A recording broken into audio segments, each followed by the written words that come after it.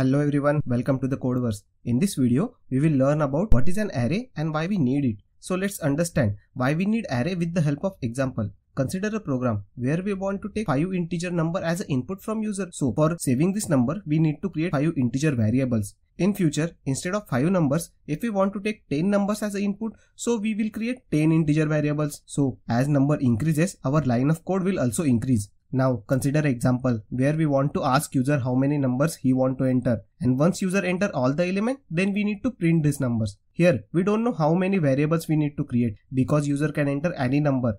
So we cannot create the variables at a runtime. Here array comes into the picture. Array is a collection of same type of elements. Now let's see how we can solve our problems with the help of array. So if we want to save 5 numbers, then we will create array of size 5 and save these integers in this array. Consider a name of our array as num. Index of an array starts from 0.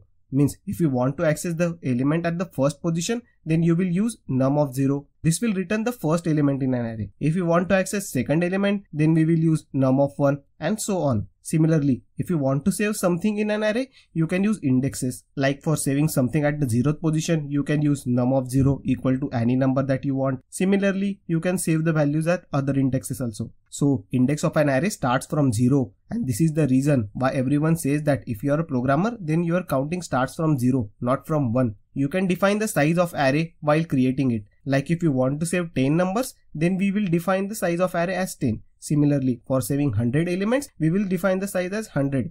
We can also take this size from user. Now let's see the syntax of array. First comes type of array. If you want to save integer number, then type will be int. If you want to save strings, then type will be string. Same thing for float and double. After type comes the name of array. In our case, it's a num. And then open and close square bracket. Then equal to sign. And then new keyword to initialize the memory for this array.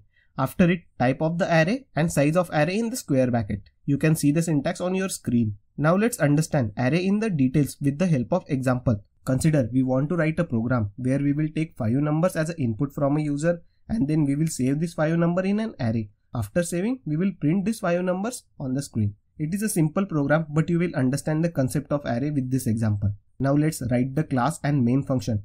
If you want to understand what is public static void main, then you can check out my short video for it. Now let's define the integer array with the size 5. We are defining an integer array because we want to store a number. If we want to save string, then we will define an array of a string. We have learned that if we want to save numbers in an array, then we can save them with the help of indexes. Like for saving element at the 0 position, we will use num of 0.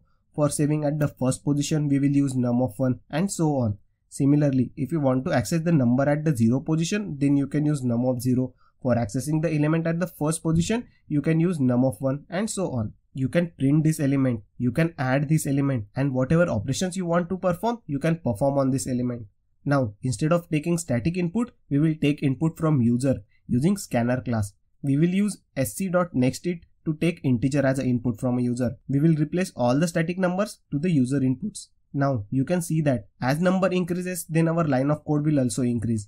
Like for saving 10 numbers, we have to write 10 lines. So to reduce the line of code, we can use a loop. We will write a loop from 0 to n, where n is the size of array. So to make the size of array more flexible, we will take the size of array from user and save it into the variable called n. While initializing array, instead of putting the static variable, we will use this n variable. Now user can define how many numbers he want to enter, and user can define the size of array. Now let's write the loop from 0 to n.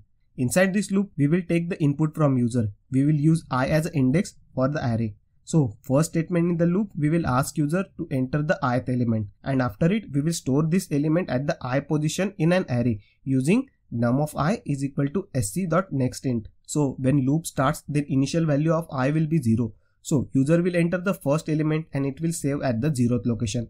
For second iteration, I value will become 1. Then user will again enter the value and this value will be saved at the first location. And same things goes till the n number. Once loop is ended, we will have all the elements stored in an array. You can access the elements using the indexes like num of 0, num of 1, or you can write a loop for it. Now let's write a loop for printing the elements. Again, we will write a loop from 0 to n. First statement will print the value of index I, and second statement will print the value stored at that location.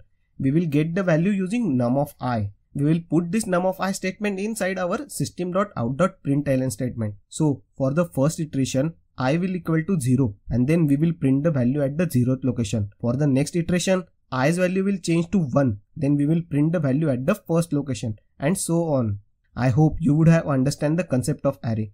If you have any questions, you can ask it in the comment section. That's it for today's video. If you like this video, then please subscribe to my channel. Thank you for watching.